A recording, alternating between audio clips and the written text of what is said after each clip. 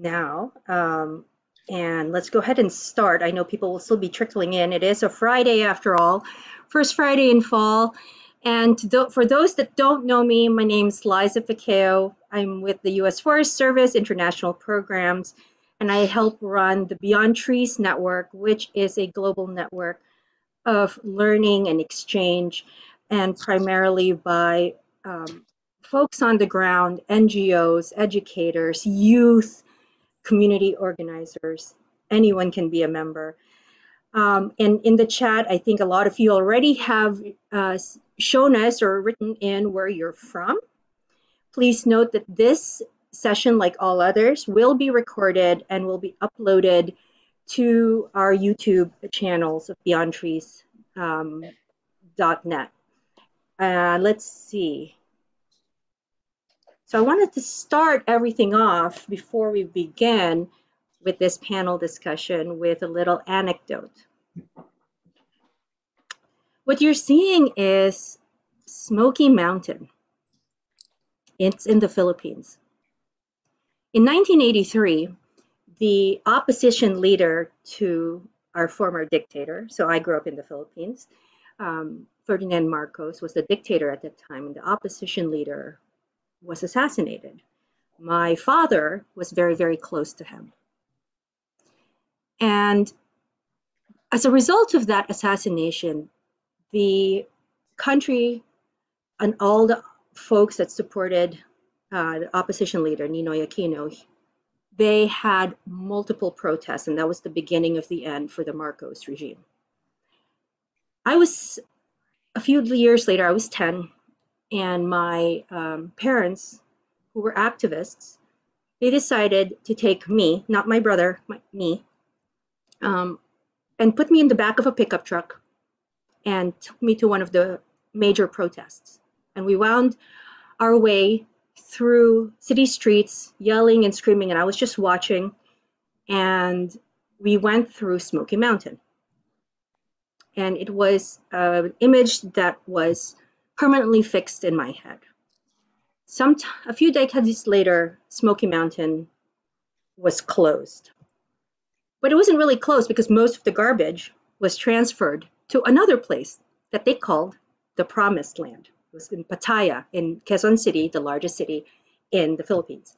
And Pattaya, or the Promised Land, as it was called, was because the government decided that with developers that they would build homes there on top of a 50-meter high mountain of waste. 800 people live there, 100 or so families.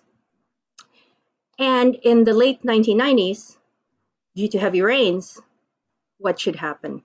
There was a major landslide of trash. Now, a lot of the families that live there, they really depended on scavenging for money. They also depended on the landfill for food. And that was actually the scene that I saw at Smoky Mountain, was of a little kid eating food, and I was so perplexed by it. And that was what my parents were fighting against. So the landslide happened, and 200 people perished. And still to this day, there are mountains of trash upon which and on which people depend for survivability.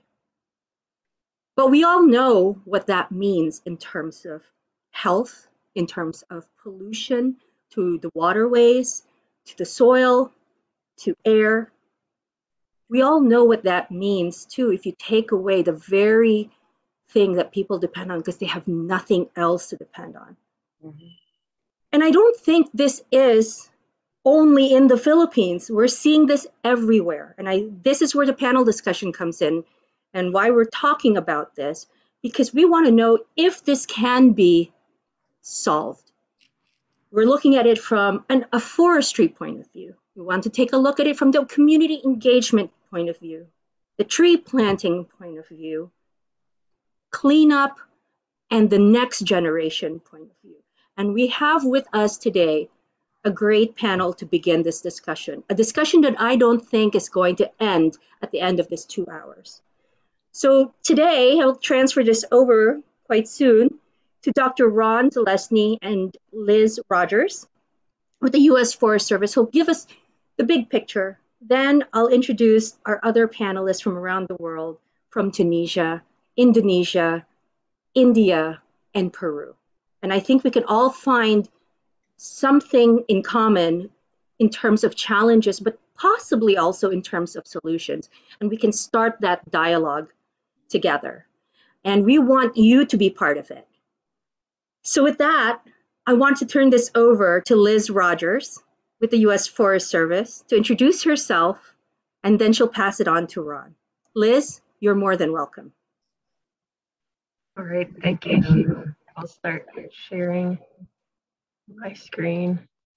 Can everyone see the presentation? Yes. Okay, perfect. Well, thank you, Liza, for sharing your experience with us. I thought that was a very powerful way to begin our discussion today. My name is Liz Rogers, and I'm a Pathways intern with the USDA Forest Service.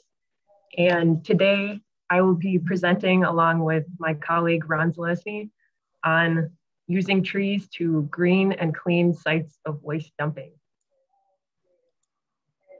I want to begin by first thanking Liza and the Beyond Trees Network for this opportunity to present and to engage in this discussion and learn from each other and collaborate, as well as the Great Lakes Restoration Initiative for providing base funding for us to establish our sites, our phytoremediation sites, and without which our work would not be possible. And I would also like to thank the USDA Forest Service for internal support, as well as our collaborators listed below, our partners who have contributed substantial resources and partnerships to our efforts. So I would like to start off a little bit with my background and what brought me here. I have experience in education as well as environmental science that these experiences have built my passions for working in research and doing education and outreach. And I'm particularly passionate about where education and science and research can come together. So the nexus to me is science, education, and outreach. And I get very excited whenever I get to work in this nexus. And I'm specifically interested in waste management, coming from the perspective that our actions that we take today can have lasting impacts, and they can impact generations for years to come. And so I want to be a part of a positive impact with making actions today regarding waste management.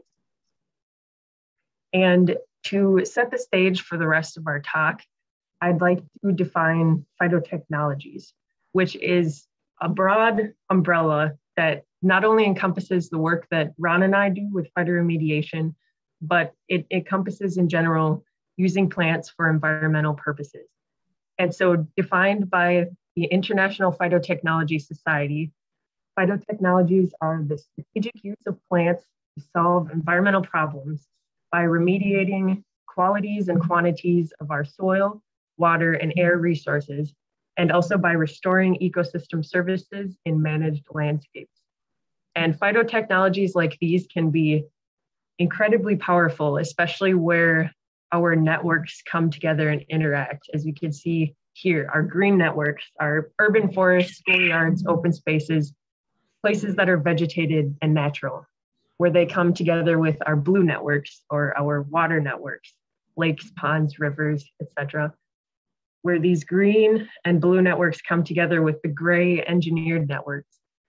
So areas within cities like utility corridors, sewage treatment facilities, highways, streets, where these networks come together is where we can have some of the largest impacts by implementing phytotechnologies. I have some examples of phytotechnologies that we can go into. First is green roofs, or otherwise known as which are a layer of vegetation planted over a waterproofing system that's installed on top of a flat or slightly sloped roof. And benefits from green roofs can include economic benefits from energy savings, excuse me, because green roofs can help insulate buildings, as well as improve property values, improved air quality from the vegetation, as well as providing urban amenities, such as places to recreate, as well as to maybe grow some vegetables or flowers in an otherwise urban environment. Another phytotechnology that exists at the nexus of these three networks are stormwater wetlands, otherwise known as constructed wetlands, which are treatment systems that use natural processes involving wetland vegetation, soils, and their associated microbial assemblages to improve water quality. And so the benefits of implementing stormwater wetlands or constructed wetlands include improved water quality, as well as supporting wildlife habitat. And this is a cost-effective and feasible way to treat stormwater or wastewater, as opposed to other treatment options. This using plants is cost-effective, and it's also aesthetically pleasing, and it can increase the biodiversity of a space in ways that traditional treatment just cannot. And then another phytotechnology is biosoils, which are strips of vegetated areas that redirect and filter stormwater. So you might have seen these in cities that you've been in. A typical bioswale is a long linear strip of vegetation in an urban setting used to collect runoff water from large impermeable surfaces. So the principle of a bioswale is that the vegetation and the soils within they kind of trap the water as it's flowing, and they allow it to infiltrate, which helps to filter the water and filter pollutants out. So the longer that the water is held onto by the trees or the plants or the soil, the longer the water and the pollutants are in contact with the roots and the soil, which can help filter them. And this is also a low-cost alternative to other treatment facilities, and it generally has simple and quick implementation, as well as being aesthetically pleasing. And finally, I would like to introduce the phytotechnology that we are focusing on today, phytoremediation, which is the use of trees to clean up contaminated soils and waters. And I'm going to go over some of the processes and mechanisms of phytoremediation and give some kind of definitions, because that will help set the stage for Ron's talk on phytoremediation case studies. First, we have phytoextraction, which is the uptake of contaminants from the soil by plant roots, followed by the translocation of those pollutants into above ground plant tissue or below ground root tissue. So this is the uptake. Phytoextraction, they're extracting the pollutants from the soil. Next is phytodegradation. So phyto, the root having to do with plants or trees, and then degradation to degrade or break down pollutants.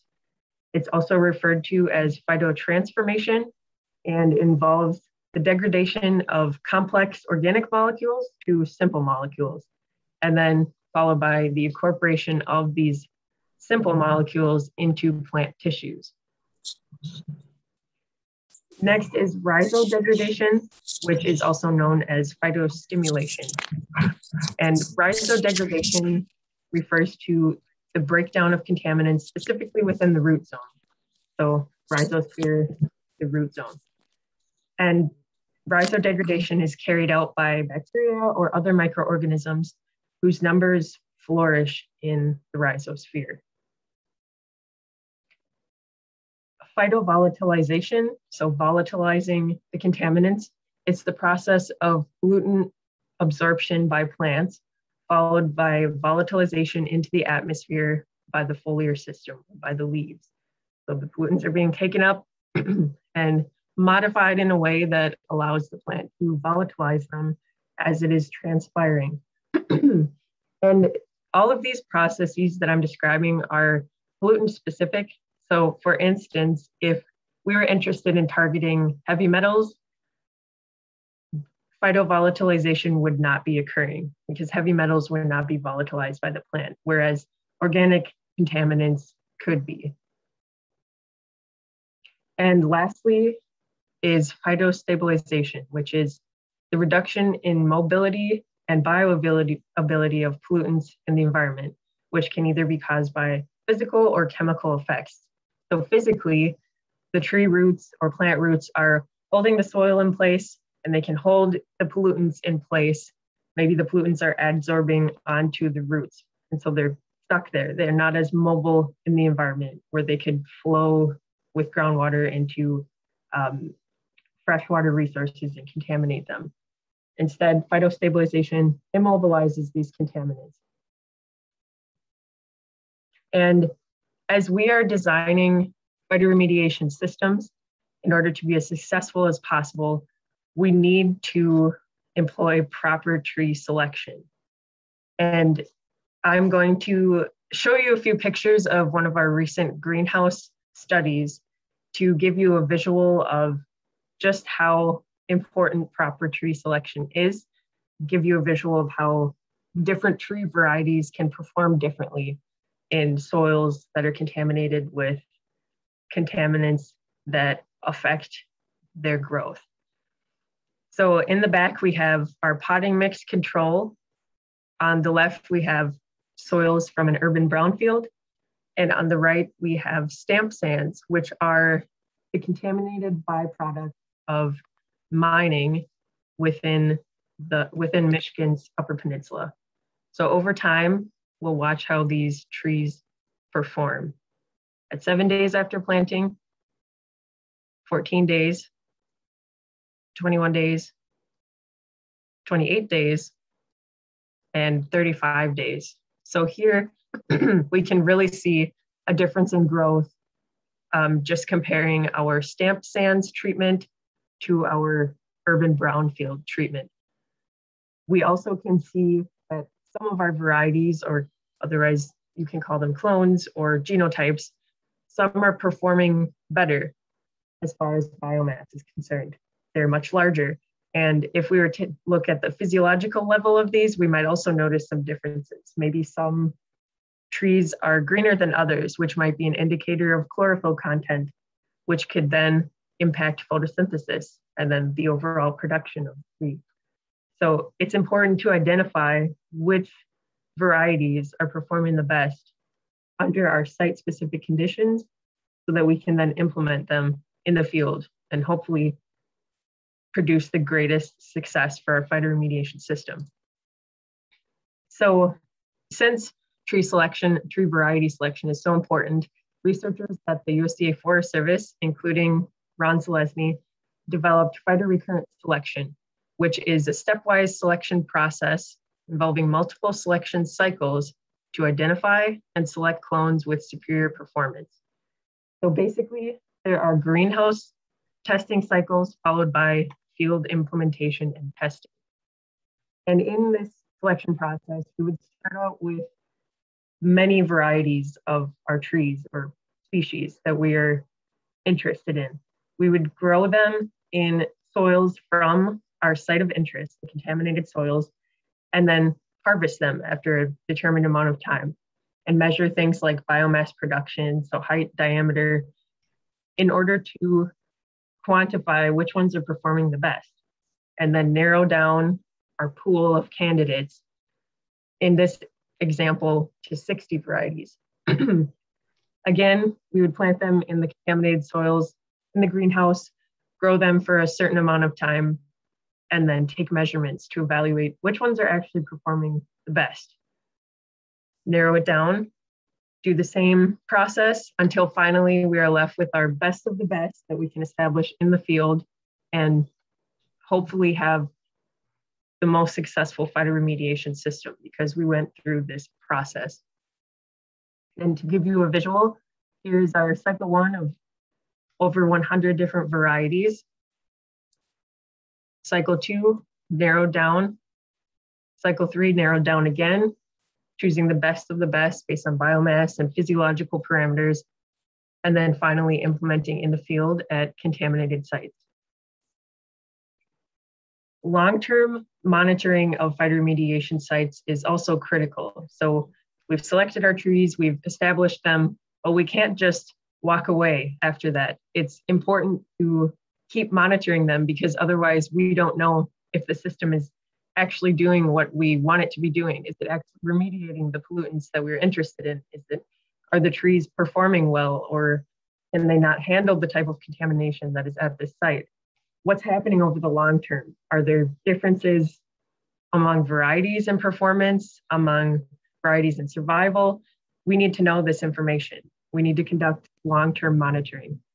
And some examples of that we are conducting currently at our phytoremediation sites, we perform annual height and diameter measurements, which can help us evaluate the productivity, the biomass productivity of these trees, evaluate differences among tree varieties to see which ones are doing very well and which ones aren't, because biomass productivity is one measure of how productive a phytoremediation site potentially is.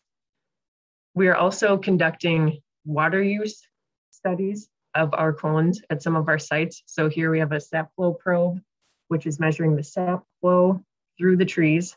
And we can use that to quantify the water use of the trees, which is important because if there are contaminants in leachate or in the groundwater from the landfill, we want to know how much water the trees are taking up, because that tells us potentially how much contaminants the trees are taking up.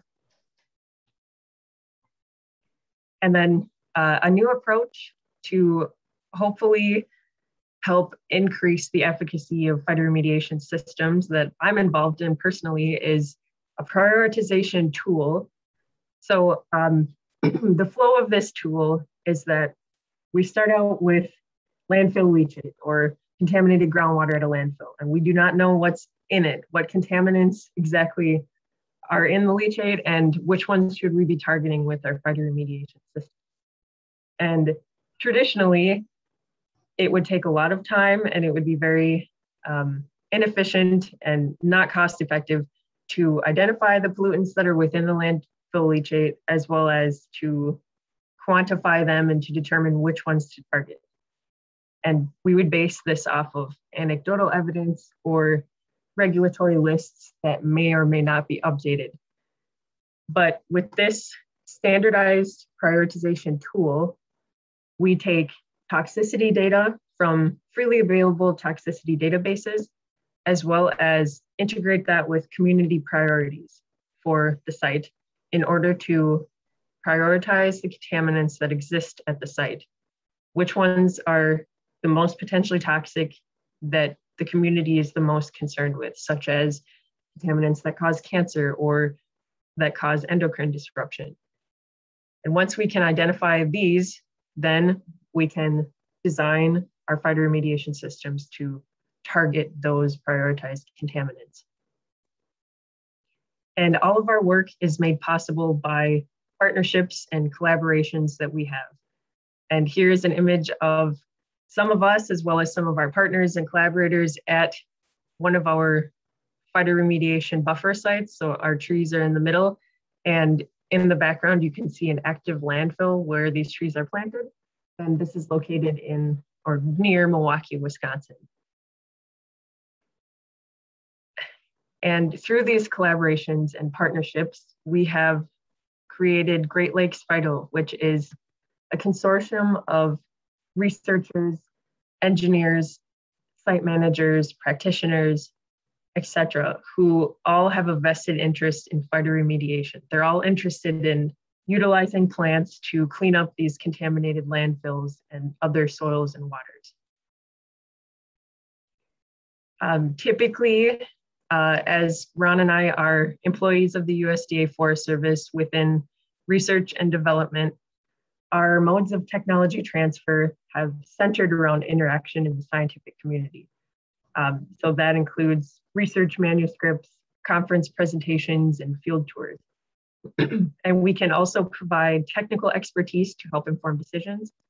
And typically our partnerships are with organizations and institutions that work directly in the communities. though that's not always us working directly in the communities.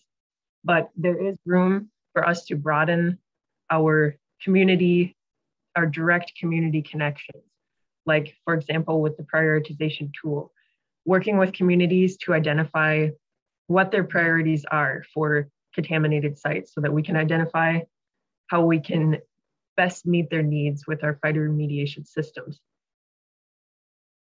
We also are interested in educating the next generation because, as I said, our actions today can greatly impact the future, and hopefully by educating them and getting them hands-on experiences with these problems, this can have a ripple effect and we can start tackling these issues of waste production and management in order to have transformative change.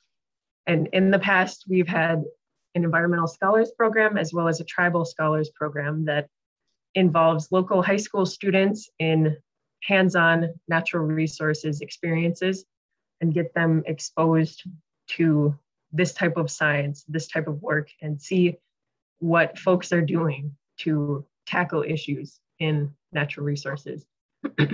We've also held green science workshops to educate students and community members about phytoremediation, as well as conducted green science, citizen science in the greenhouse, which allows citizens the opportunity to collect data as a scientist would, and that data is actually used to then make conclusions.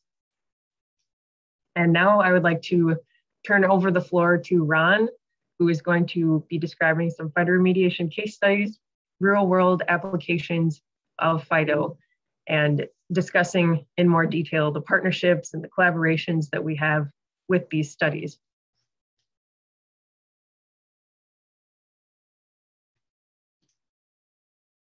You got a lot of clothes. We certainly do. Do you have anything that you want washed? What are you doing, white or colored?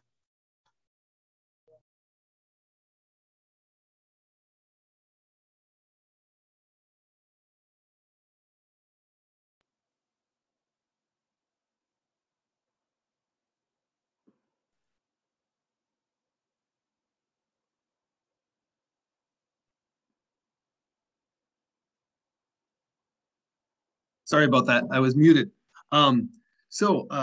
Yeah, thanks, Liz. That was awesome. That was a really good job. So as Liz said and Liza said, my name is Ron Zalesny, and I am a scientist with the USDA Forest Service Northern Research Station.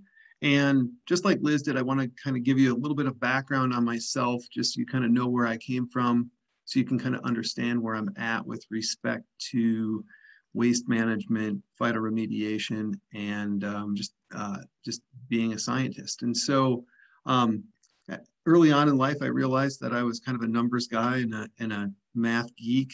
And then in addition to that, I was fortunate enough to get a job as a summer student with the Forest Service the day after I graduated from high school. And so you incorporate the math and the numbers with the trees. And then I always had this passion for biology and genetics. And I was very fortunate enough to be sponsored by the US Forest Service to go to grad school. And that has kind of led to my interests in environmental applications or phytotechnologies like what Liz was talking about. And then what's really cool is when you add partnerships and collaborations to the mix, in addition to the ability to work throughout the world, then you have a very happy Ron. And I'm so grateful to the US Forest Service for providing me a career where I can work with so many different wonderful people on so many different important environmental applications. And so that's where I'm at right now. I'm just really jacked and really pumped about phyto. And so we've mentioned the Northern Research Station. For those of you from around the world and also in the United States that aren't familiar with it, it's this 22-state region, and we have a bunch of different locations. Right now, our headquarters is in Madison, Wisconsin, and Liz and I are coming from Rhinelander. You can see it there in northern Wisconsin, and just as a reference point, there's Chicago for those of you who are might not be familiar with the U.S. very much. And in Rhinelander, dating back to the 1970s, our facility has a rich history of developing what are called short rotation woody crops. So these are poplars and willows in the Midwestern United States. Elsewhere in the world, these might be eucalyptus species or pine species. And so for my personal journey, I started in 1995, and then in 1999, started grad school, became a research forester, and then in 2003 came back as a research geneticist. And what's really interesting is this is kind of somewhat the history of the phytotechnologies program within the Northern Research Station. So I mentioned before, from the 70s and then up till 1995, the short rotation woody crops program focused on feedstock production for energy and fiber. So traditional wood products and paper, pulp for paper, those kinds of things. Then from 95 to 2003, and I'll show an example of our first phyto project ever, we got thinking, hey, what if we start using the genotypes that we have for these traditional applications for phytoremediation and other phytotechnologies? And so this was kind of our transitionary period. Then in 2003, when I came back, I said, okay, we need to kind of flip-flop things because of volatility in the biofuels markets and other imports of biomass from international sources and those kinds of things. Let's switch from focusing on traditional products to focusing on environmental applications. And so from 2003 till now, that's what we've done. And these are just some examples of our phytotechnologies projects. If I'm not going to go through bullet by bullet, but there's a website listed here. And if you go there, there are very short summaries on each one of these particular studies and projects. And so if you're interested, it's a good way to kind of see the breadth and depth of what we're working on. But I will point out, Liz already talked about phytorecurrent selection. And then you can see a broad range of applications from salinity to biochar to mine reclamation and so on and so forth. Today, I have one slide on Fresh Kills landfill in New York City. It's a really interesting example of what is being done in the United States with respect to landfills. And then interspersed throughout my slides, I'll talk about phytoremediation of inorganic and organic contaminants. And then the real key here is that I'm going to spend the majority of my time on our agroforestry phytoremediation buffer systems in the Great Lakes Basin. So this is the largest phytotechnologies testing network in the world. We have 16 replicated field sites in Michigan and Wisconsin, and I'll talk about it later, but this just sets the stage for what I'm going to be talking about. So you can see in this picture here are some of our poplar trees with the landfill in the background. This is an active landfill, so they're just adding waste and then putting these, you can kind of see the beginning of the liner here. So before I get talking about those applications, I want to stress what Liz talked about with the next generation and also international collaboration. So most recently, Dr. Andrei Pilipovich from the University of Novi Sad and I have been engaged in a long-term scientific exchange. He spent 20 months here in Rhinelander working on phytotechnologies research. And then we're so lucky within the U.S. Forest Service to have the International Programs Program, and within that, the International Forestry Fellowship Program, which allows folks like myself to host international students to work on various aspects of their management and or research needs. And so since 2017, we have been able to host 3, David Carlson from Sweden, Alexander Pacchini from Albania, and then also Pedro from Spain. And so you can see them pictured here. So this is a really good way not only to educate the next generation, but to kind of spark or form collaborations that could last well into the future. And and just a very personal note, what's really cool about this too is just learning about the different cultures and all of the social things that go along with it, to the point where my son and his wife actually a few years, 2 years ago now, spent New Year's with Pedro and his significant other in Madrid. So like these connections, I think, are really powerful and deep, and they can be lifelong connections. In addition, mentoring students is extremely important to me. And this list here is just what we have been, are the students that we have mentored through the agroforestry phytoremediation buffer system project. So since 2016, we have mentored those undergrads and then grad students. The three that are listed in blue are current grad students, Ryan Vinhall, Brent DeBouche, and obviously now you know Liz. And then lastly, Liz talked about this, so I won't go into any great detail, but it's a very huge passion of mine to mentor these younger students as early as middle school and high school. So the Northwoods Environmental Scholars Program and the Tribal Youth Internship Program are very important to me. So let's dive into some applications at landfills and talk about partnerships and talk about community implications. And so the bottom line is we're attempting to put trees where trees and other plants typically don't grow, right? And so I'd like this image from that perspective. And so I talked about our first phytoremediation project ever, and it was at our Oneida County landfill. You can see the white star there on the state of Wisconsin. That's where we're located. And that's where Oneida County is located. It's located in Rhinelander, sorry about that.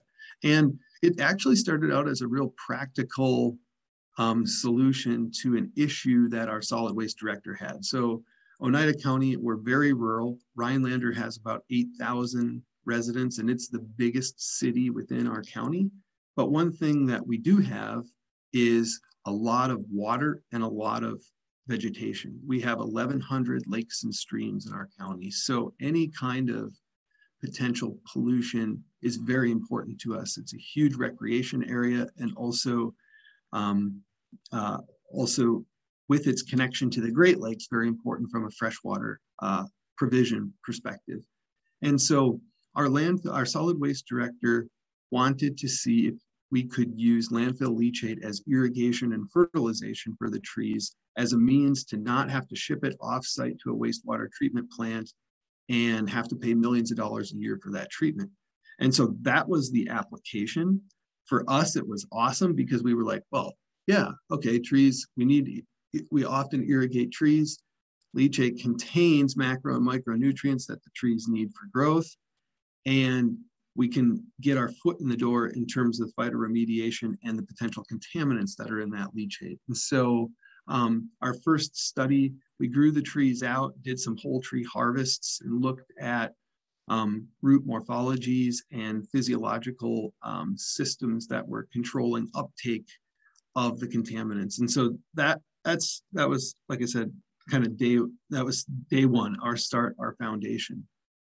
This is not our study. This is the only one the only slide I'm going to have that we did not initiate. But this is a really cool, probably one of the most well-known wastewater treatment examples in the world. This is from a collaborator named Janis Dimitriou from the Swedish University of Agricultural Sciences in Uppsala, Sweden.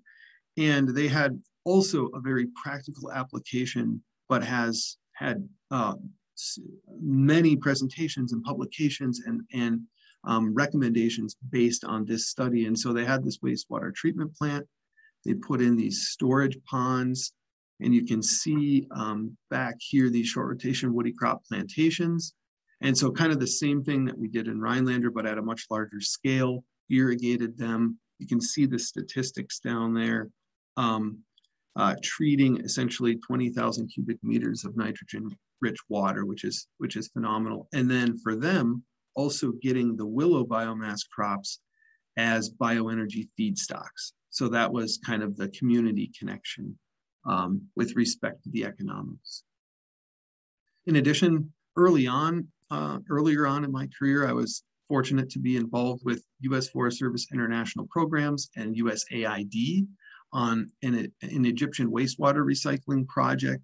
And so the Nile River and if my information on this slide is incorrect, if there are any Egyptians on the call or other folks that know this current information, this is from 2009, and I apologize, I didn't have time to check to see if this is still relevant. So act like we're in 2009 and I'm giving this presentation. So the Nile River provides 97% of Egypt's fresh water, but 80% of that is used for agriculture. And the issue is that Egypt's share of that Nile water is allocated according to international treaty obligations with the Sudan. And so that volume is fixed at 55.5 billion cubic meters annually. And given increasing population growth and the need for that fresh water for agricultural purposes and also just for human purposes in the bigger, especially in the bigger cities, it is very challenging for Egypt to meet those demands. And so early in the early 2000s, they began investigating whether wastewaters such as sewage water could be used as alternatives for certain types of agriculture. And what they landed on was that it could be used for tree crops and other crops that are non-edible crops, but that they could actually get a return from. And so the technical assistance team that I was involved with was assessing the potential for afforestation in Egypt using secondary treated wastewater for various tree crops. And this had very huge implications for local communities because wood is such a commodity there, not necessarily for exporting and stuff, but just for fires and home use and those kinds of things. And so so we worked on that and we made our recommendations. You can see we have a couple publications there. If anyone's interested in this, we can chat later, but I just wanted to give another international example of wastewater recycling. So I mentioned that the secondary treated wastewater can be used for tree crops and other non-edible crops, but globally, there are potential issues with using landfill leachate or other wastewaters to produce crops that are then eaten. This is called urban foraging, right? And so we were involved with an urban foraging and environmental justice project in Chicago, partnering with the American Indian Center of Chicago, looking at potential contamination from various species that were being foraged from the Dunning-Reed Conservation Area. And so our objective was to collect the plants that were used in urban foraging, then collect the soils, test the metal levels in the plants and soils, correlate those together, and then assess whether the metal levels exceeded the values that were safe for human consumption. Now this depends, on frequency of eating and then also the duration. So if someone's eating it every day for 20 years of their life, there's a much bigger impact than 3 times a year I have something and I've had it every other year or something like that. So the analyses of whether it's safe for human consumption are very difficult to do. And so but this was the objective. And so with our expertise with phytoremediation, we were involved. You can see some milkweed there. The flowers and the leaves are eaten, and then also some mulberry on the bottom picture. And just to give an example of what we were doing for the community, was producing these maps of concentrations of what was in the soil and what we found in the tissues to kind of say, are there hot spots? Should they not be eating from those areas? And so on and so forth. So just wanted to piggyback that on the Egyptian thing, because this is a real concern in many areas, many urban and rural areas as well. Our second phytoremediation study was at our Rhinelander City landfill, and the objective here was to also irrigate and fertilize the trees with landfill leachate. But this one, I don't have it pictured here, but this one had a different spin to the application, where on the left side of this photo is a small creek that then drains into a bigger river that then drains into the Wisconsin River and then ultimately the Mississippi River. And so this one had a water connection because we were attempting to stop the runoff and use these trees as a green liver or a buffer so that it didn't get to the creek. And so this was just our kind of, I just wanted to show you the second one that we also had in Rhinelander. So I mentioned before Fresh Kills Park. This is a really or Fresh Kills Landfill, I should say. This is a really interesting situation on Staten Island in New York. You can see the blue star there. This is Staten Island is one of the boroughs in New York City. And this landfill at its peak was 2,200 acres. It was the largest landfill in the world. And you can see in the, oh shoot, I'm sorry, that this map shouldn't be there right now, but you can see in the background here, New York City when looking towards the city from the landfill. So, and then down below where they're installing one of the cells and one of the caps. And so a colleague named Rich Hallett, who is a scientist in the Northern Research Station, and I began in about 2010 working with the Department of Parks and Recreation in the city of New York to see if we can install some phytoremediation trials on the landfill. Because here's the kicker, the city of New York is converting the landfill to a usable park within the next 20 to 30 years. And so they have already done a lot in terms of making interpretive trails and other areas that people are starting to use. If you're interested, you can go to this website, freshkillspark.org, and look at it. And so as part of that landfill to park conversion, there were areas that had potential contamination that we were going to work at. It then transitioned from a phyto project to an urban afforestation project where we were testing various palettes of tree species against what the Parks Department typically does to see if our workhorse species, our poplars and willows, can be used to capture the site quickly and then ultimately underplant with shade tolerant species that are going to be there for 60, 70 years or more. And so you can see some folks measuring some of Rich's trees. He in total planted a little over 10,000 trees at the landfill. And so now we're conducting long-term monitoring of that. And this is a paper that we put on there for propagating the native poplars and willows for these restoration efforts. So Liz mentioned Great Lakes Phyto, and I also just want to say how grateful I am for all of the collaborators that she showed on her slide, because all of these efforts are not conducted just by my team or just by the Forest Service. It takes everyone. And we have very strong community partnerships in addition to education partnerships, as you've seen.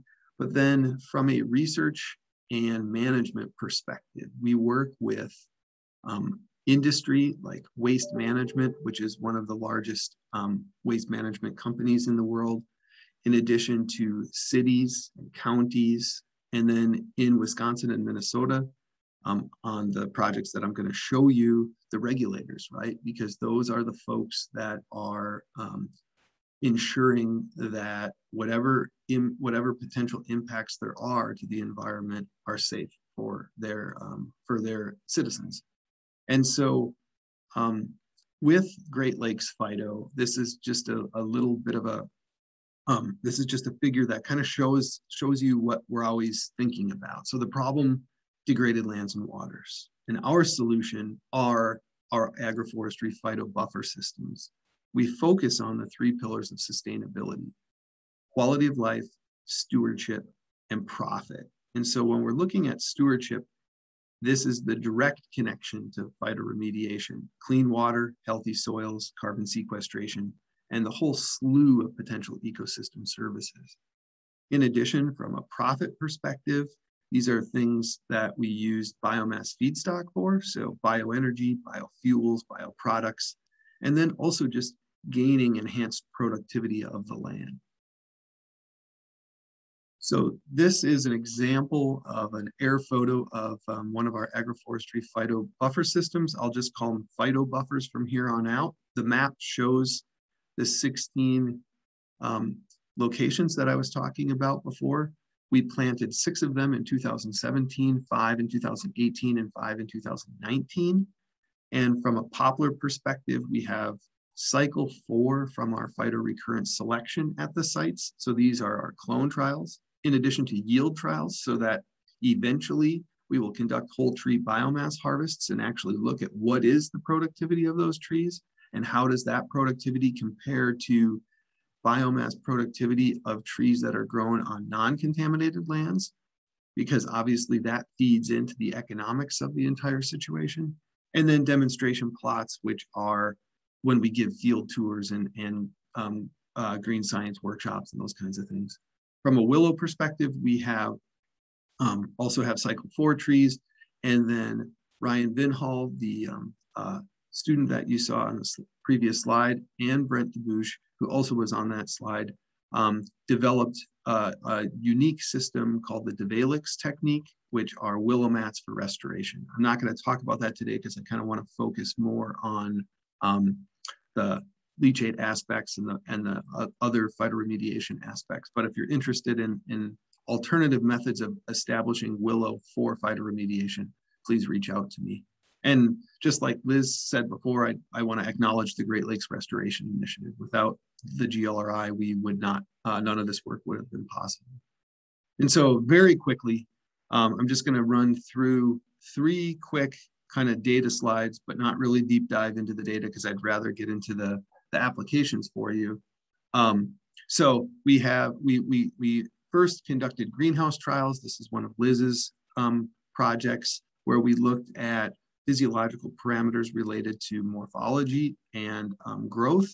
And then this last winter, we put out our first peer-reviewed publications from our field data. And so this first one talks about what we call genotype by environment interactions. So how do certain clones grow in areas, and being able to select which ones grow best based on the soil conditions, the particular contaminants, and where those trees put those contaminants into their tissues.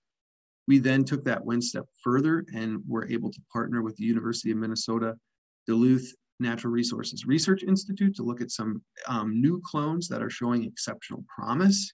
And this is really important for us because our previous varieties are old and we have not had any new clones in our region for decades, and have found increases in biomass productivity up to 50% with some of these new clones. And we're just in the beginning stages of testing the actual phytoremediation effectiveness.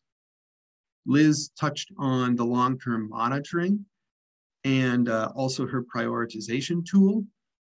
And so now I'll just run through some of the actual applications. So in Bellevue, Wisconsin, this is one of the landfill sites. We have runoff reduction and phytoremediation, where the overland flow is going with these white arrows from left to right.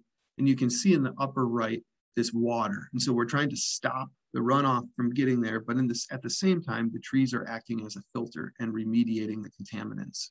This is just that same site showing how fast the trees grow. This is in June of 2018, July of 2018, and then July of 2019. And this is just kind of another view of a companion site at that particular landfill. This is a different landfill where the application is groundwater recycling. And so the groundwater flows in the direction of these yellow arrows. And there is a 30-foot deep clay wall right here alongside the road that catches that groundwater, and it gets sent over to a collection basin that's over by this building, and then they haul it away and treat it at a wastewater treatment plant. So this is similar to that Oneida County landfill study where we are irrigating the trees with that contaminated groundwater. The organic contaminants volatilize in the air, and the irrigation water is then used by the trees, and it's saving a lot of money from hauling away, and then also the added benefits of not having things like, the fuel that's consumed by the haul trucks and so on and so forth. This is just another image of that. And you can see we have both poplars and willows. You can see a difference in crown architecture and density. The willows are much more dense. They're planted closer together. Poplars are wider spacing. This is another site in Manitowoc, Wisconsin, where we have contaminated groundwater that is flowing through this wetland, this constructed wetland treatment pond and under the trees. And so we're trying to capture that. And so if we kind of kept going in this direction to the bottom left, about 4 kilometers away is Lake Michigan. And so we're trying to capture this at the source. So this is true phytoremediation, phytostabilization, and phytovolatilization. Here too, it's just another good picture of it. And then you can see these clonal differences in crown architecture. So I'll just point out these look much different than the other ones. And that's on purpose because we're trying to figure out which ones are best for this application. At this particular landfill in Menominee Falls, this is just outside of Milwaukee, Wisconsin.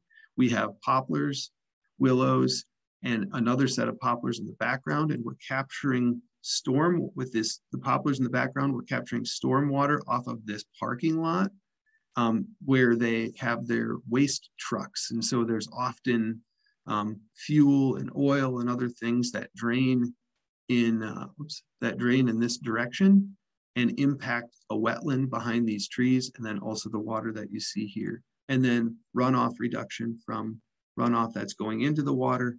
And then of course, another application here is phytoremediation.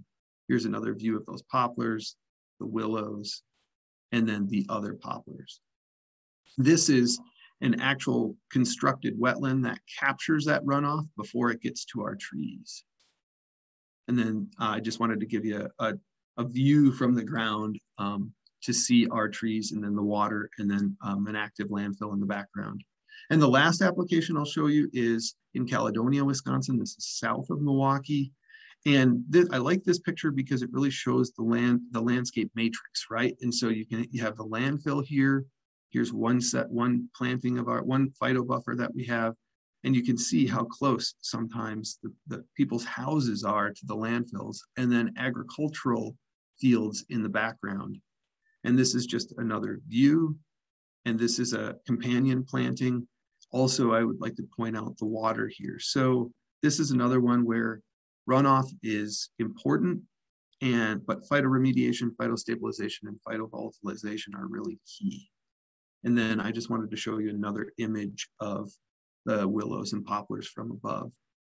And so going back to the concept of Great Lakes Phyto and our problem, solution, and outcome, and just say that through all of these examples that I've shown you today, it really is about the integration of the stewardship, the quality of life, and the profit for communities and for citizens and stakeholders.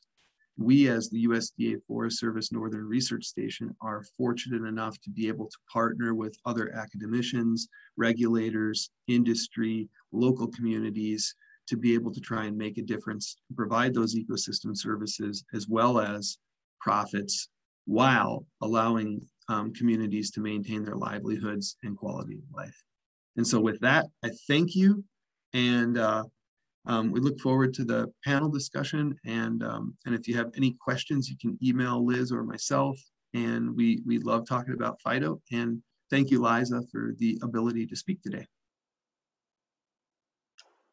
Thanks, Ron. And Liz, thank you so much. Before we continue with our panelists, I wanted to ask folks if they have any questions. We can entertain maybe 2 or 3 questions now, just about the science behind it, and then we can go into the community, the people, environmental justice, etc., after our panelists introduce themselves. Are there any questions?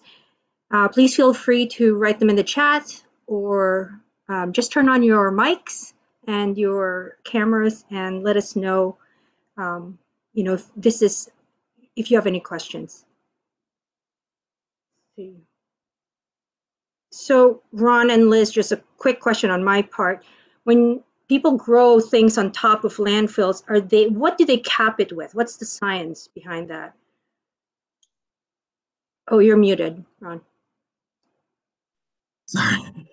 The landfill caps for today's standards are very complex, and they usually involve multiple layers of gravel and clay and sometimes geomembranes that are really thick. And so it's just kind of like a lasagna, right? And there it's like you've got the waste in here and then all these different layers.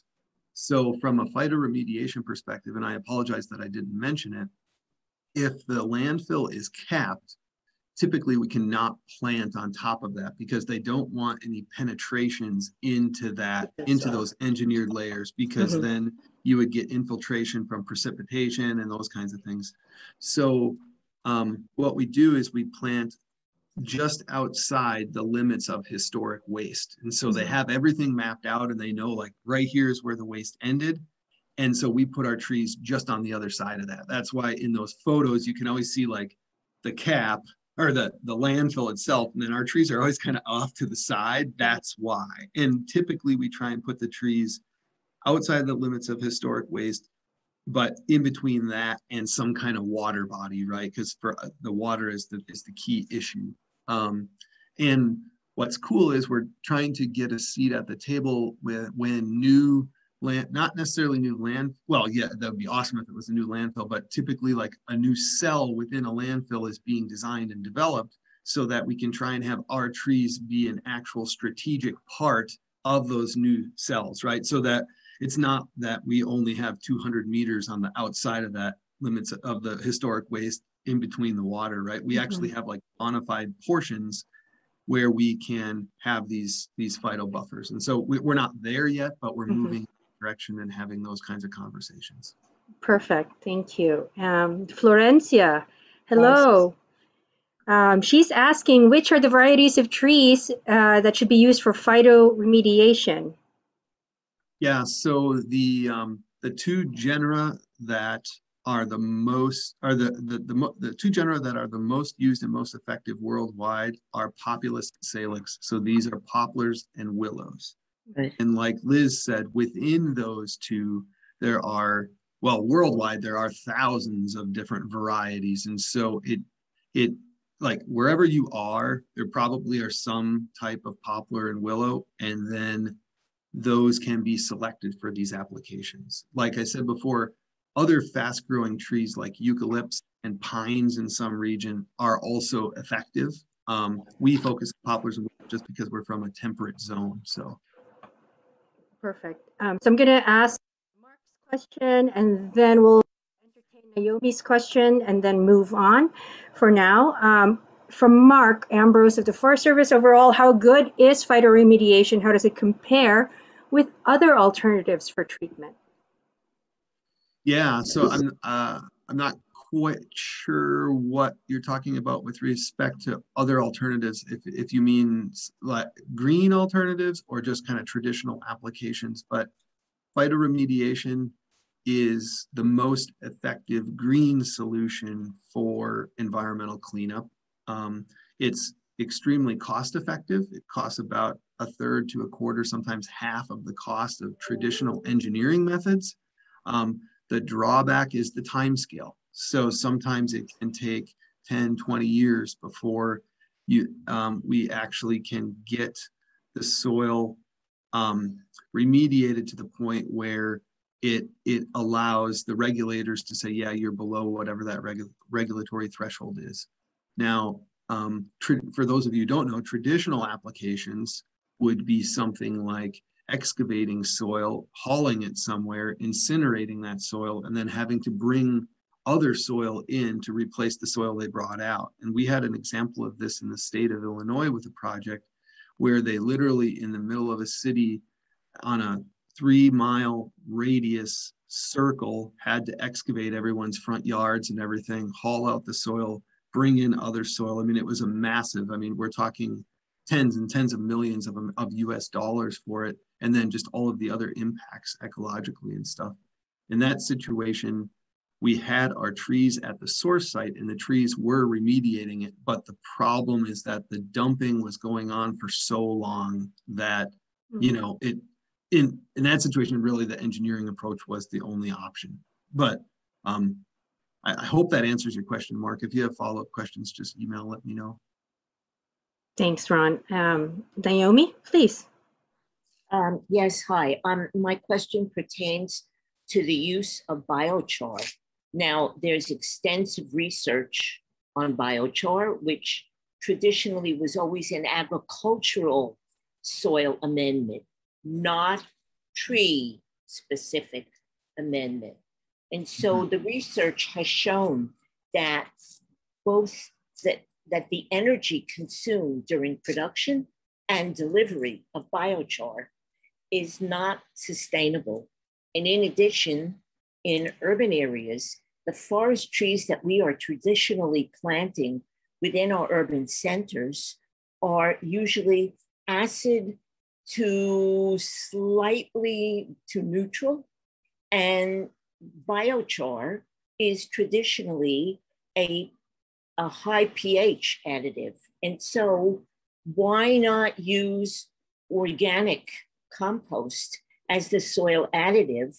Why use such something that is so energy intensive in production? Yeah, that's a good question. I think it depends on the location and availability of feedstock oftentimes. So in the Western United States, for example, where we have so much bark beetle killed trees, and we have an unlimited supply of dead trees that are on the ground. Oftentimes what they'll do is they'll have mobile biochar units, and they'll go out and they'll make the char, and then they will apply it to the forest stands. And so in that particular situation, it's small scale. And I know what you're saying with energy return, return from energy invested kind of thing.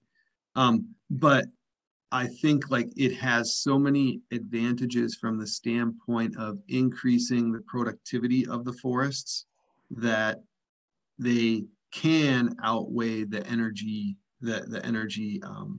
issues. You bring up a really good point with the biosolids. That's something that I didn't talk about today, but that is definitely a major arena for potential biomass productivity increases, because I mean, obviously the nutrient benefits and adding organic and something organic to the soil is important. On our mine reclamation trials, biochar is important because we just need to get some kind of agronomic property into the soil. And another positive aspect of biochar is that we have been testing it to substitute for vermiculite and or perlite in greenhouse and nursery potting mixes. And so we found that we can get good cation exchange capacity and other agronomic soil properties for tree production. So that's, yeah, I don't know if you have any follow-up. We can chat later. But what too. about the pH issue? pH of biochar is traditionally way beyond 7. And most of the trees that we are working with are in fact 5, 6, maximum 7. And so one should not be introducing alkaline pH material into soil that is going to support trees that want a more acid pH. I think I can't really speak to that, because I think that would be application specific, right? If there was a Parks and Rec department or something like that, and they were doing that, certainly that would not be a prudent silvicultural prescription. But the flip side of that is there are many applications, say on the saline soils in the southwestern US or the sodic soils in North Dakota in the United States, where that might not be the case, or where I'm trying to think of an example that we've had recently. We have extremely low pH soils in the Iron Range of Minnesota. The soils are sometimes down into the 3 pH. And so in that particular situation, biochar would be great, because you can increase the pH so that it can actually sustain the tree growth. So I think you have a very valid point.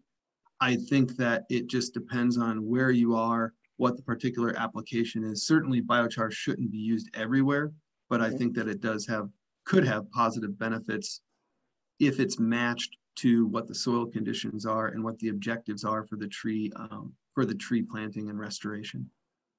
Thank you. Thanks, Naomi, and thanks, Ron, for that. And with that, why don't we turn to our panelists for today, and each one will just give a summary of what he or she is doing with respect to waste management and urban forestry and community engagement. And I want to start with my good friend Agustina Iskandar from Jakarta, Indonesia. And Agustina, take it away, please. Thank you, Liz.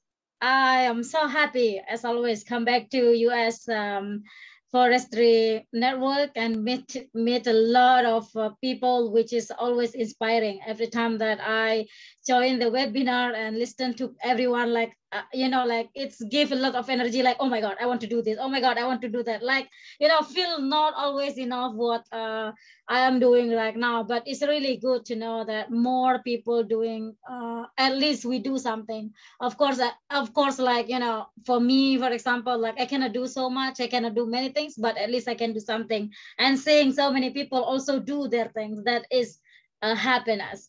So yeah, today you can see maybe my face a little bit like sleepy and also like quite tired, but it's not because it's already late in Indonesia, basically not so late, but yeah. But today I was so tired because I was going to the beach and see quite a few locations in Jakarta area where basically I was checking for trash. So I was going there for like, in the beach locations and also in the lake in Jakarta itself, particularly. So I was checking like what is the situation with waste right now, because we during work cleanup day where all of us normally that going out from any locations, and we just clean up the city, the beach, the mountain, the forest, and all of these locations. But during lockdown in Jakarta itself, for example, we don't go out, so we cannot gather. This is what I'm trying to say. So we cannot really gather to do clean up. But we are planning, however, to do like small clean up in quite few areas where we are trying to clean quite few locations. And in Jakarta, like in this week, that where we will try as well, working with our partner Ocean Kita, trying to use straw net to clean the waste in our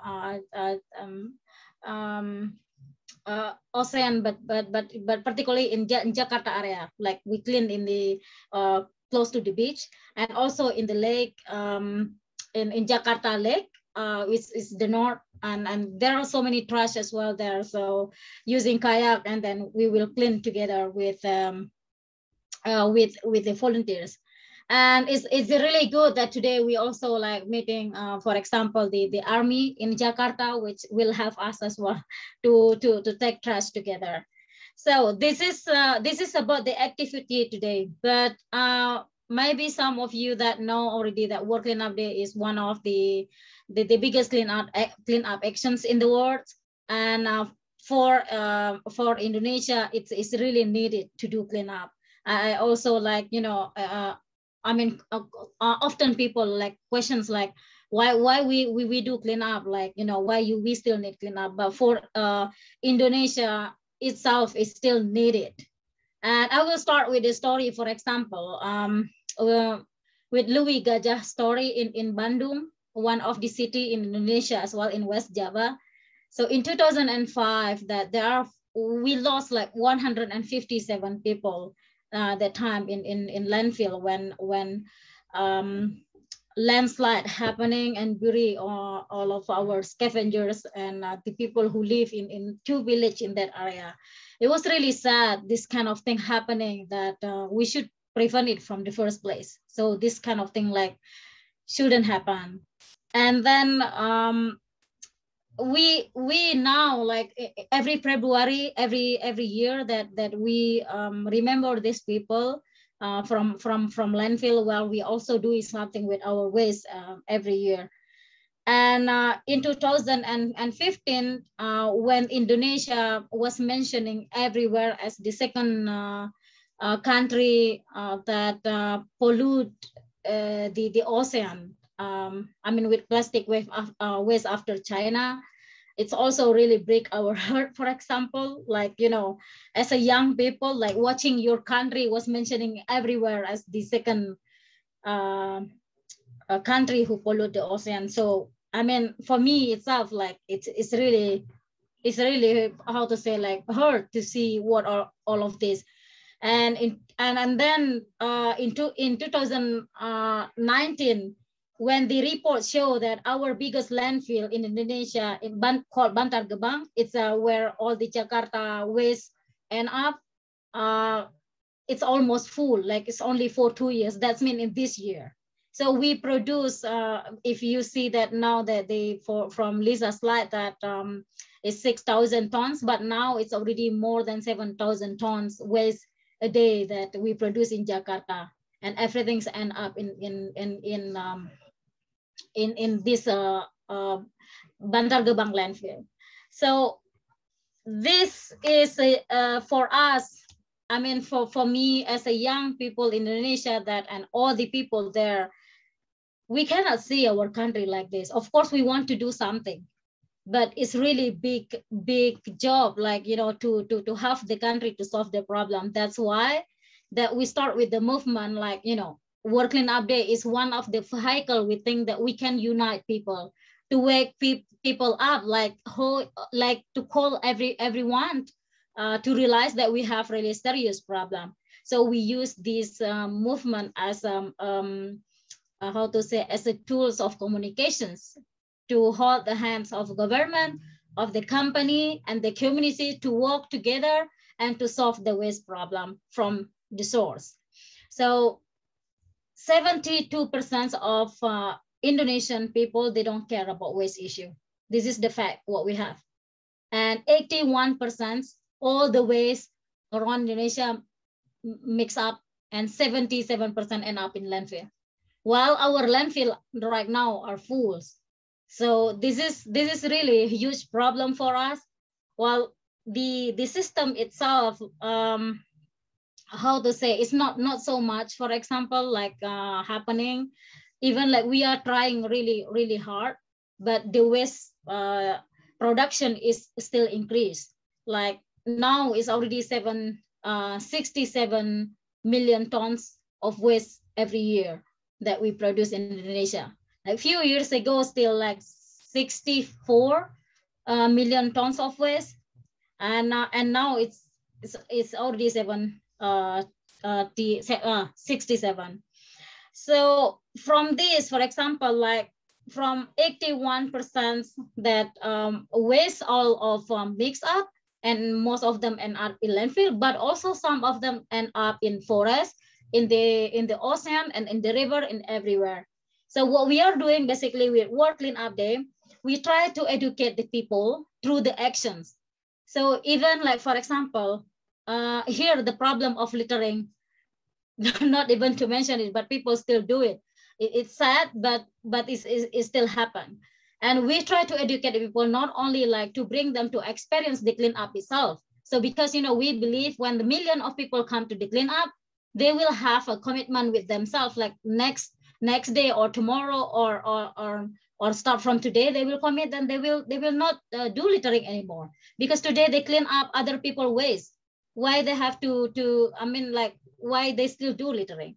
And then the second thing is to talk about now that start from after 3 years, we are not only doing the cleanup actions, but we educate people how to do waste segregation at home. So then we can minimize the waste not to end up in landfill. But even to that people don't know how to start. Like, why we have to separate the waste?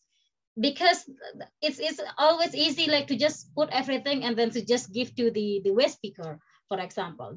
And then we have to really work from that. We prepare all the material, education material, like we really do this, like to have like, or really like a lot of training to educate the people how to do waste segregation, from why we have to do that and how to separate waste, organic and unorganic and all of this, and what like in the simple way what you can do at home.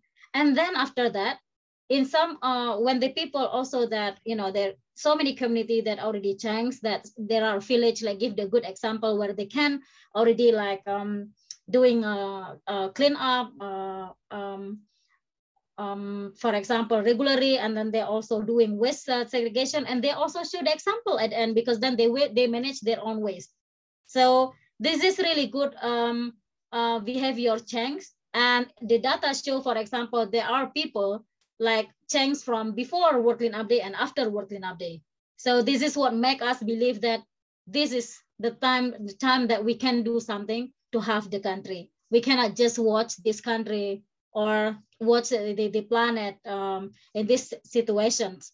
And we for example gather a lot of people, million of people, that we believe that we can change the country. So maybe this is for opening, Lisa. Thank you.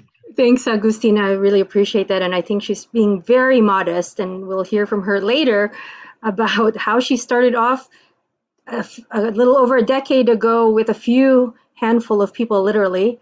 And now it's over 1 million people who volunteer for cleanup. And it's her passion and her drive and her leadership that's done that. So thank you, Agustina. And let's turn it over to Jayant Sethi from India, from We Mean to Clean.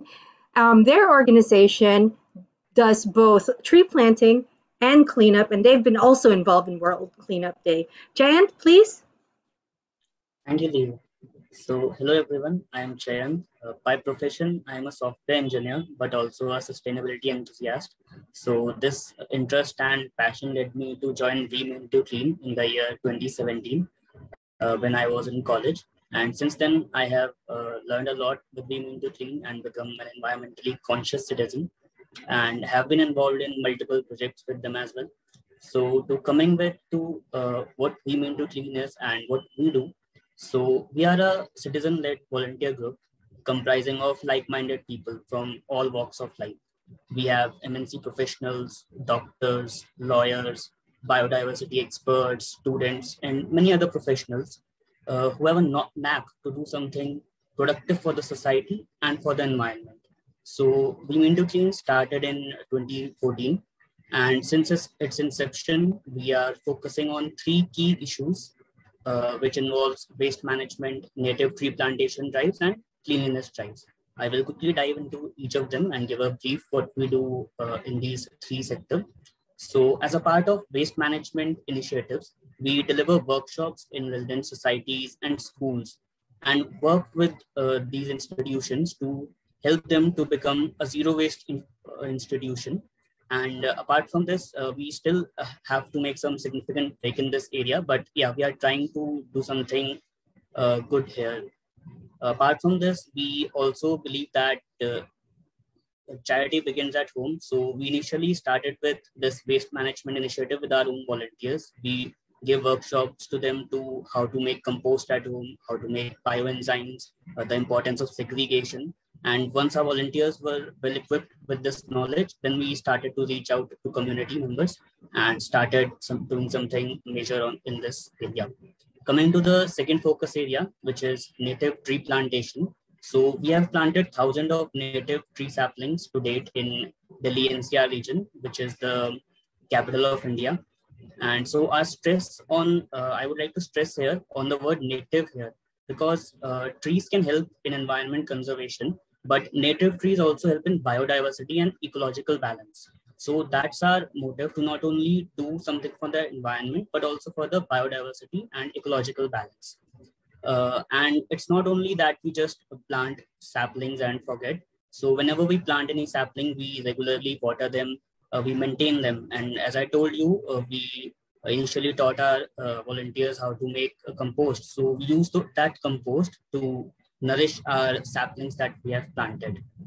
And coming to the third part to it, cleanliness drives. So in this, what we do, we just pick up an area which is a victim of littering or open defecation. We clean it and transform it into an aesthetic place that people respect, and also do some awareness drive with people around there, with the community, so that the place remains what we are leaving it, good and beautiful, and does not become a victim of open defecation or littering again. Now, coming to the waste situation in India. So if I talk about the waste generated in India, then around 200 to 600 grams per day waste is generated on an average in India. And this a total of 62 million tons every year, we can say. Now, we have faced some serious consequences because of the improper management of waste. However, much has been done to tackle the same, which will be my focus point for the day. So to start with, I would like to highlight a situation in my city itself, in Delhi. So we have 3 major landfill sites here, which are overflowing their capacity already. However, now authorities have realized that the graveness of the issue, and as a result, recently, the municipal bodies have pledged to make the city go zero garbage in the next 6 months. And they're also planning to make a significant reduction in the height of these landfill sites. With the use of, they're planning to use trommel machines. In fact, with the use of trommel machines in Delhi, one of the landfill sites reduced to 40 feet in 1 year. It has processed around 130,000 MT of waste. And similarly, there are many other cities in the country which are already zero waste, and many other cities which are trying to implement the same model. Then coming to the community engagement. So in India, we have a solid waste management rule. Now, there are some challenges if I talk about the implementation. However, it says that every household needs to segregate its waste. Now, with this, some of the cities have been pitching a new model where they will give incentives to the people who segregate their waste and make compost. So the municipal bodies are trying to say people that you make compost and we will buy it from you and we will use that in the public parks. So it will also save the cost of compost that municipal bodies have to pay, because they will buy it at some less price and people will get some incentive. So this will help to engage the community and drive a deep behavioral change, we can say. The other solution I would like to talk about is a technological driven. So for example, plastic, which is a menace for the whole world, but like we have figured out a way where we can use the plastic to make roads. So as you can also see in the slide, we have made 703 kilometers of national highways using waste plastic. And it turned out to be a better alternative than the traditional roads that we have. And then we have some other examples as well. Like in one of the landfill sites, there was a dumping ground where we used some herbal methods, enzymes and bacteria to deal with the waste menace there.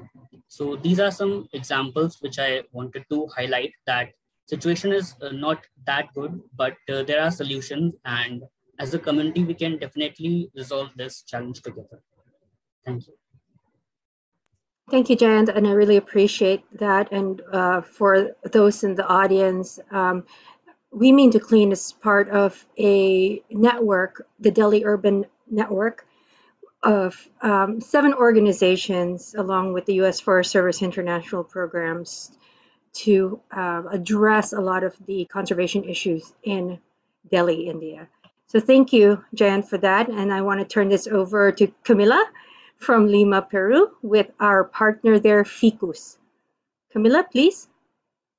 Hello, everybody. Thank you very much for having me here. I'm glad to share mine and Ficus's experience with waste in Lima. So I am Camila. I am a geographer. I have been working in Ficus for 6 years. And what we do in Ficus, we are a small organization. We promote social and environmental development in the cities. We specifically work in Lima. Lima is Peru's capital. And well, we also aim to promote public policies, legislation, to solve the problems that we deal with in our projects. So to introduce my city, Lima, it's a city in the coast of Peru. It is the capital. We are 10 million people here, and that is about the 30% of the national population. So we are a very centralized country. In Lima, Lima generates over 7,000 tons of garbage per day, and only 88% of that garbage is being collected. Where is the rest going? Mostly to rivers, to the ocean, or to informal landfills all over the city. Also, Lima was, a few weeks ago, Lima was appointed as the city in Latin America with the worst air quality. So I believe that in my city and in my country, in Peru, we do have a serious problem with dealing with our waste, our pollution, our byproducts. And I think this is a systemic problem that we have not been able to address well. I also believe that the problems related to waste management are very spatial, maybe because I am a geographer, but I do believe it's all in space. And in Lima, as I imagine in other cities of developing countries, usually the districts where with the higher income and that have the higher consumption of material and generate the most waste are the districts where our waste management system is working at 100%. And of course, there are other districts in the city, mostly most recent districts in the peripheries and with a lower income, where the waste management is at 0%. And the thing is that as Liza, as Agustina mentioned in their stories, waste is risky. We all know that waste is risky, and as it's a risk, so it implies vulnerability. So I wanted to bring to the discussion today this issue of how cities are usually transferring the waste and then the risk and therefore the vulnerability to other places in the city where usually people that are already vulnerable have to receive this and usually the landfills in my city are located in these districts. Now in Ficus, we have tried to encourage waste management at the source of lower income districts.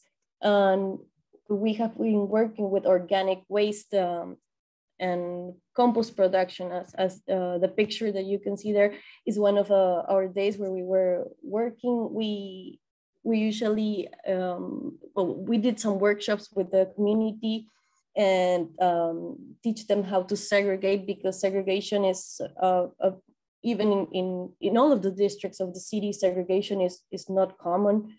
So we did some segregation workshops.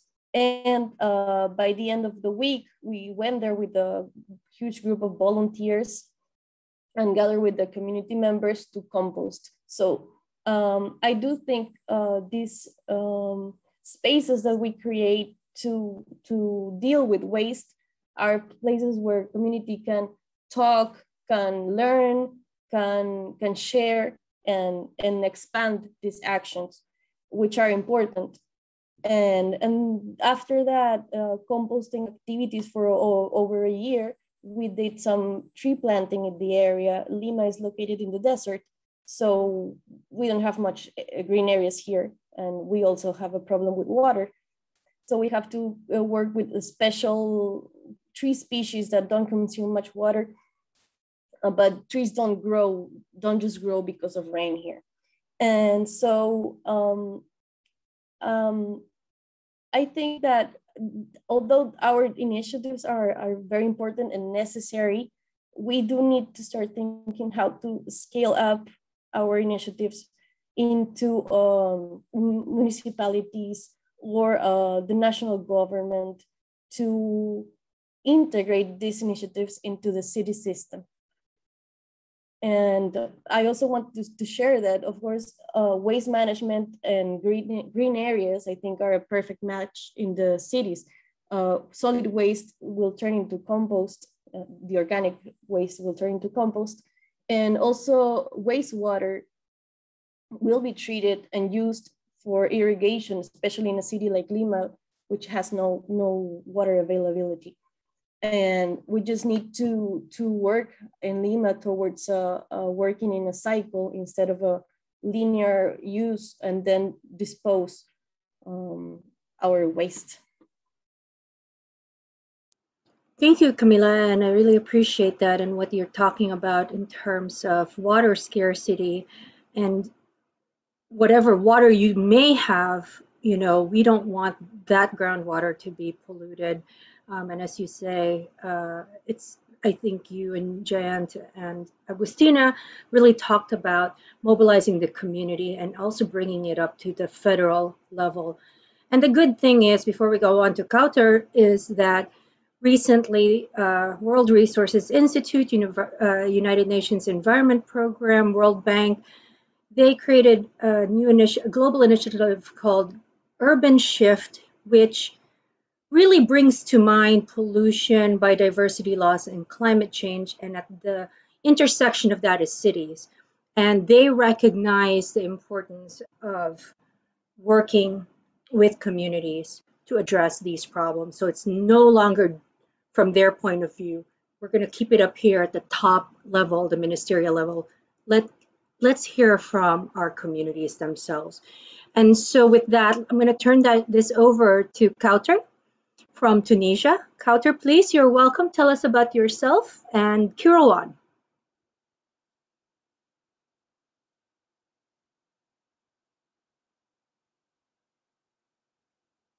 Let's see, Kauter, I think you might be muted. You're muted. You're still muted.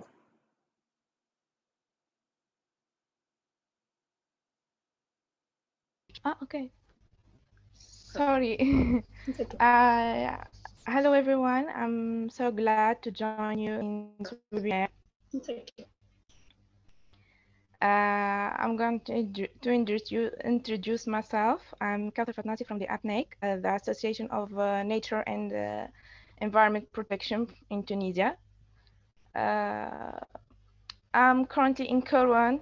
My city is the major problems in my city are the worst management of waste, that we can find waste everywhere, because of the reasons are because the insufficient planning in waste management by the government or by the municipality.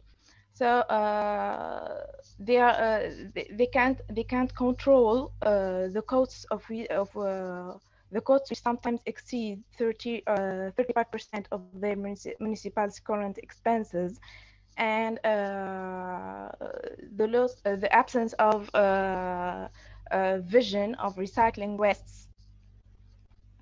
So we can find also the failure to adapt means of collecting and transporting waste to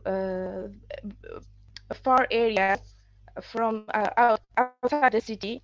They are just taking the waste, the trash from houses, and they collect them in outside the area. So this area is gonna be full of trash and can produce toxic gases, and can cause also air pollution. So that's make a very bad weather to live in. So as an association, so we find not a good, it's not a very good solution, but we are at least we are participating the government to find some solution to this waste management. So we decided to make a strategy to waste management. With this, our project is named developing of integrated and sustainable management strategy for household and similar wastes in the municipality of Kairouan.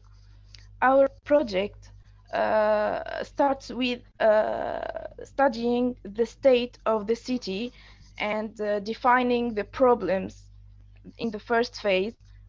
The second phase is defining a major orientations to work on, like technical and organizational optimization of the waste management, costs control, and strengthening the own financial results of the government or the municipality, and to involve citizens in home recycling. The last phase of the project is to make an action plan with project 30 about 37 projects to organize and to organize the work of municipality and to improve their work to reduce the wastes in current.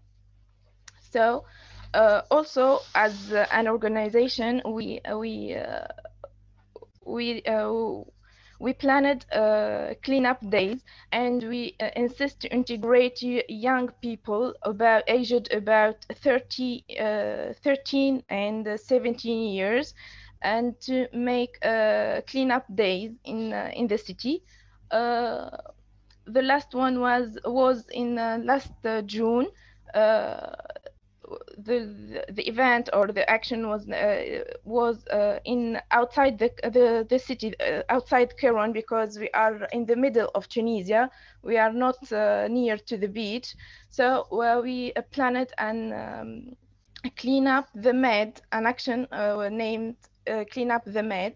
The group of young people, as you see in the picture, was in the beach, and they collected about 5 kilos of trash from the beach. So here we are.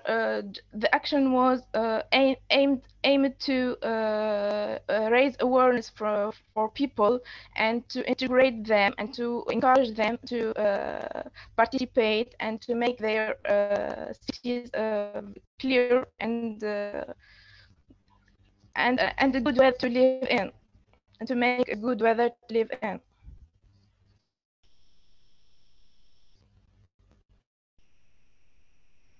Thank you, Kautar. Much appreciated.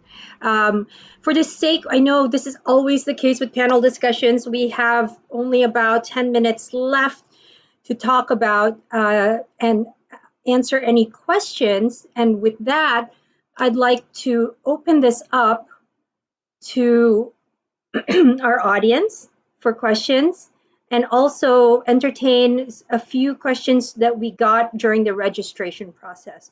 So does anybody want to take the first step and ask questions of our panelists? And Ron, if you don't mind turning on your video, and anybody else, you don't have to, you can write it in the chat, or you can just simply share your thought or your questions, please.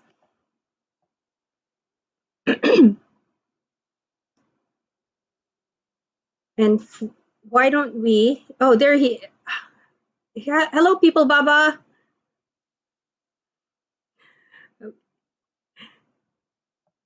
Let's see. Did you have a question? People Baba, you're muted. I'm sorry. You're muted. Yeah, I don't have a question, but I learned a few things from learned quite a few things from the first two presentations. Yes, like, you know, we do a lot of work, but we didn't use the right language for it.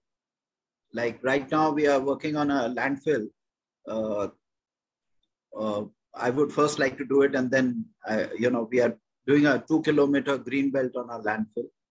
And we didn't have the right word for it. But in this presentation, I got the right language. I got the right vocabulary. And that is the biggest thing that has happened.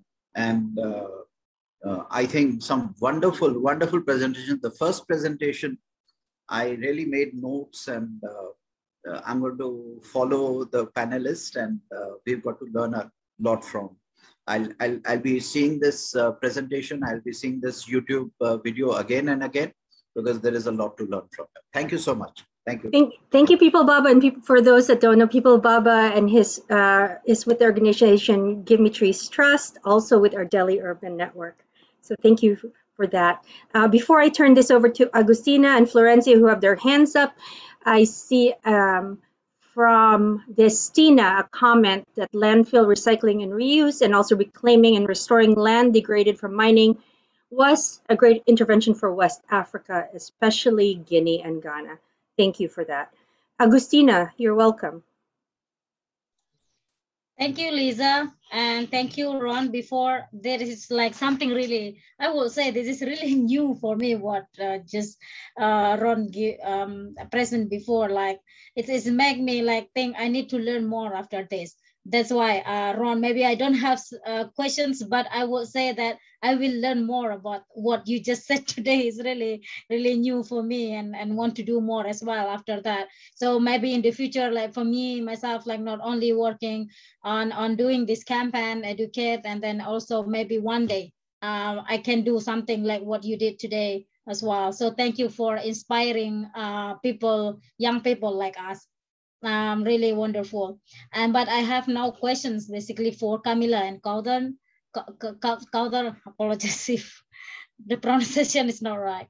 So I know it's not easy for us to work as a young people and have to, for example, like to take a lead, or like, you know, to hold the hand of government, municipality, and all the communities. So I would love to know, like, what is the biggest challenge that you face when, I mean, like you have been involving in this for so many years, but I know that you work with the community and municipalities. What is the biggest challenge that you face in your country, and how you overcome this challenge?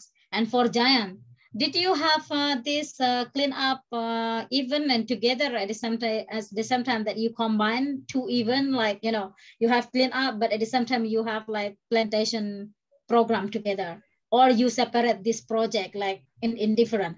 Because you know what, like I was telling Lisa last year, I think, yeah, or 2 years ago, when I was planning to lead the 5% of population in Indonesia, like which is like 30 million people, to do cleanup, and at the same day, like how we can plan, for example, 13 million trees on the same day after cleanup. So everyone, like, you know, not going home after cleanup, but plant trees in where you do clean up. So this is also my plan. So it's good, Giant, to hear from your side while you are also leading cleanup. Thank you. Thanks, Agustina. And you had two questions. So let's start with Camila first, then Kauter, and then Giant. Thank you for your question, Agustina. Thinking about the biggest challenges in our activities, I would say first is to get constant support. There are a lot of people that will get involved in doing compost for a day or two, or maybe for a month, but then how do you make that work constantly without anyone, because they're mostly volunteers or people in the community that are already working 6 days a week, and then you're asking them to work one more day composting. So it is a challenge to give the right incentives, I think, for people to be more engaged constantly. And second, another issue maybe at the governmental level is bureaucracy. We wanted to implement wetlands in one of these communities, for the artificial wetlands for the pit latrines that they had, and we weren't able to do it. I mean, we had the budget, the community wanted it, but we were not able to do it because this was an informal settlement, and it was basically illegal to do a wetland there to treat the wastewater. So I think sometimes there is this bureaucracy with laws. That I know laws are necessary for the order, but the fact is that people is living there already for 20 years without water or sewage, and there are not many alternatives there. That's why we chose the dry toilets instead of the wetlands in that occasion. Thank you, Camila. Kauter, please, what are some of the major challenges you overcome in getting people to do some cleanups?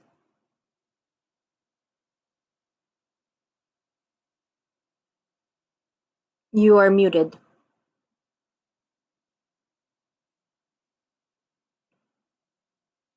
Kauter, you're muted.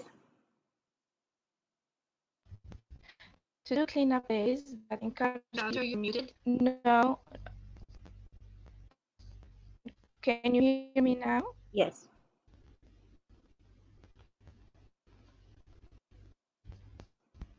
So,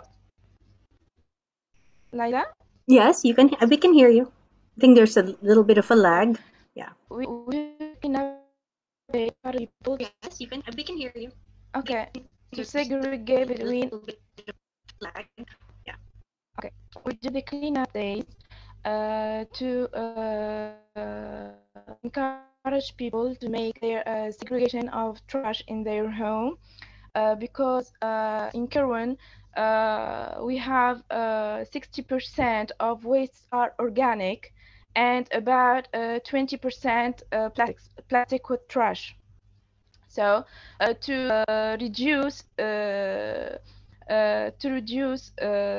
quantity of waste, we encourage people to segregate their trash at home, and to make their compost for their gardens, and to collect plastics, and we are trying to make them some things useful.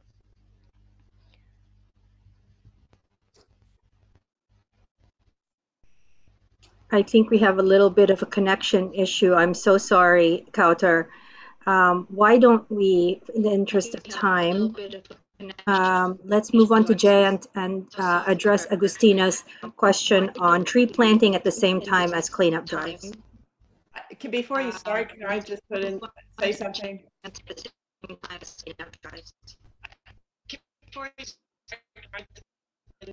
Yes, please. Me? Oh, okay.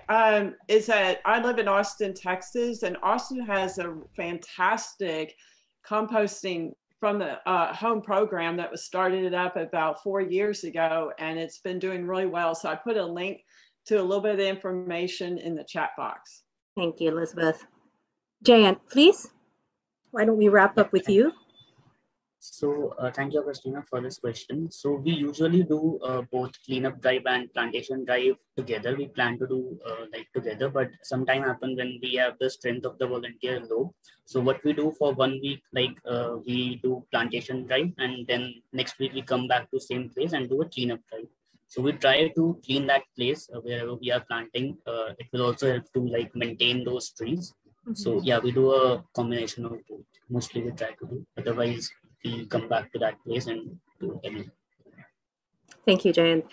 And I'm so sad that we have to stop now, but I want to invite everybody again, if everybody is willing, to continue this discussion in the near future. I think it's a really important one. We can feature another expert, but Ron, we want you and Liz to be part of this discussion because we have questions for you. If you want to see this video again, it'll be up on our YouTube channel.